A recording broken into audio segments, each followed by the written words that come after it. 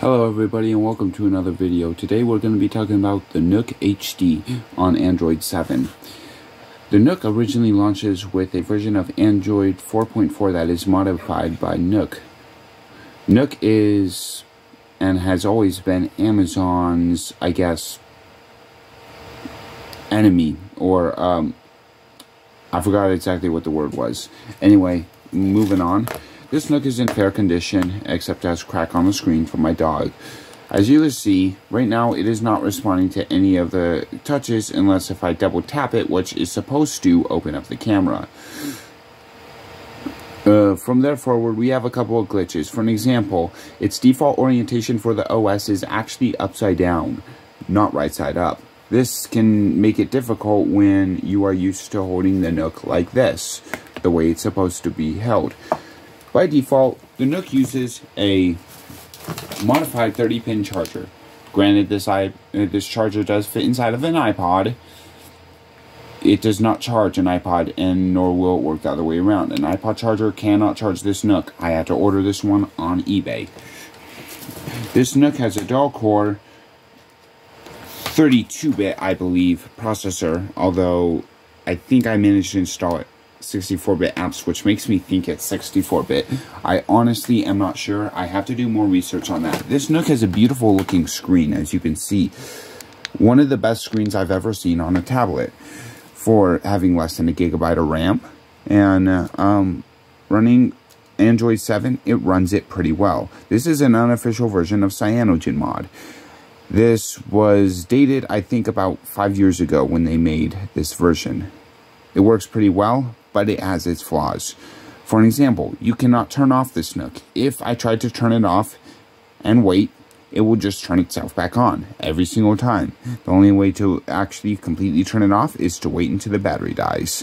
I did not install G apps on this because I did not feel like having Google services on this. It already runs slow as it is. As far as games go, it does not allow me to play games. Entering games such as Jetpack Joyride, waiting a couple seconds, it will eventually crash and just go straight back to the home screen. As you can see, happened right here. This Nook has 8 gigabytes of memory available. And honestly, the Android system takes it pretty well. It comes with a shitty browser, but I installed Brave browser on here, and that seems to work pretty well. To replace the App Store, I installed HappyMod. HappyMod appears to do exactly its job and run as I need it to. However, I have ran into glitches where it either doesn't have storage access when it should, or doesn't connect to the internet properly, or doesn't download things. I've had these exact same issues with other apps that I have installed, such as Brave browser, HappyMod, and a root checker. The root function does not work on this, even though it is enabled through developer options. It will not bring up the dialog to allow access. So, as far as that goes, it just doesn't work. But for someone who doesn't want to have root or doesn't really care, this can be a great option. It manages its battery life pretty well. It has an amazing sounding speaker. I cannot show that because I only have copy protected music. In other words, Breaking Benjamin's album Dear Agony on here. But that is just something to know, that it does have amazing sounding speakers. It also has an impressively bright display.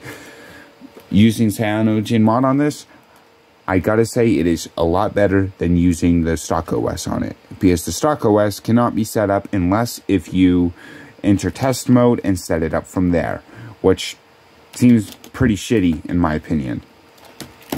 Otherwise, using this isn't the worst, but it isn't the best, and I definitely wouldn't recommend buying a Nook tablet for this unless if you are a tech geek like me. And in my case, I found this on Marketplace and I bought it for literally $5. And I thought, you know what, I had to give it a shot. After giving it some time and running through it, I managed to get some places, and this is where I eventually got to. Otherwise, if you guys have any questions, or if you guys want to know how I installed Android 7 on this, please let me know in the comments, and I will make a video on that. Otherwise, I will see you guys in the next one.